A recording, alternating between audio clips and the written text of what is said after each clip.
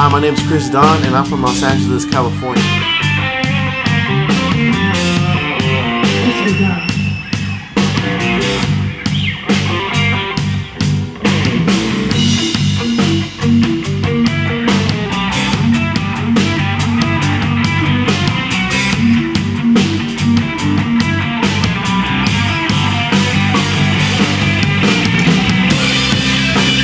I first picked up the guitar when I was about 12.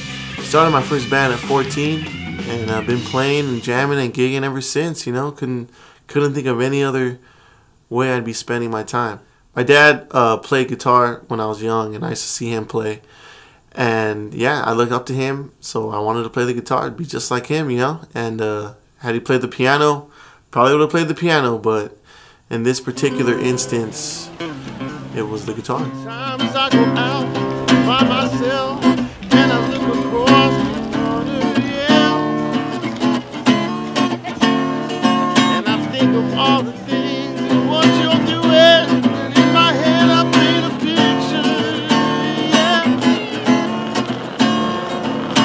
Since you come on home, but my body's been a mess, and I miss your tender kiss and the way you like to dress, yeah. Won't you come on over? Stop making a fool out of me. Why don't you come on over, Valerie? LAMA was a good experience for me. It really refined my technique, gave me a lot of understanding about music and music theory and how to read, which are all very important things. Being a musician growing up, I came from the jam aspect. I didn't know what I was doing. I was just using sound and jamming out with my friends and having a good time, which is a good place to come from. It's good to feel, but it's good to know the mechanics. It's good to be able to explain, because not only does it help the musicians around you, but it makes you a better musician all around.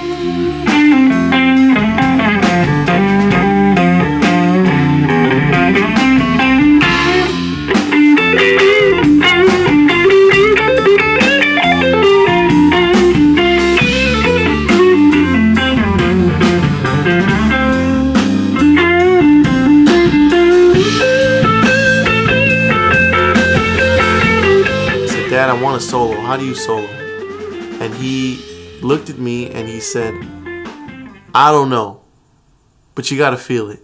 In today's music world, you're not always gonna go into a situation where someone's gonna hand you a piece of music and say, here's the piece, play it as it's written. And you're like, okay.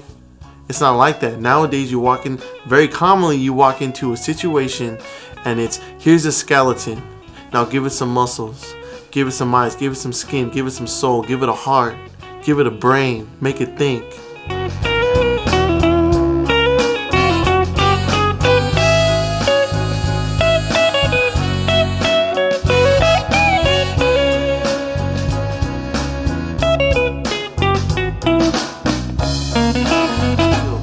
If you can't feel it, if the music, even if it's written on paper, if the music isn't coming through you and coming out you and representing you, then in a way you're almost not doing it right.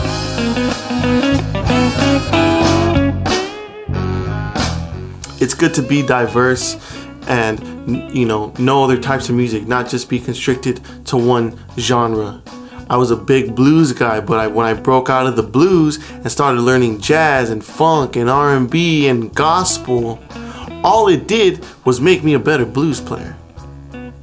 Knowing the blues made me a better R&B player, made me a better funk player, because it gave me a bigger palette. Now I know my funk, but I can pick from my blues and add some funk, or add some blues to the funk, or vice versa, add the funk to the blues. And that's how music evolves, because music influences each other.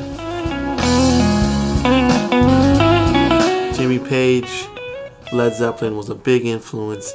Hendrix, Dan Auerbach, someone I look up to, SRV, all these, well-known guitar players. But I'm a big fan of the blues. That's where I come from. That's what I liked growing up. So I look up to guitar players also like R.L. Burnside, or someone like Junior Kimbrough or Boyd Rivers, who were not necessarily, your technical guys, your guys that were the virtuosos on the block, but they played with soul.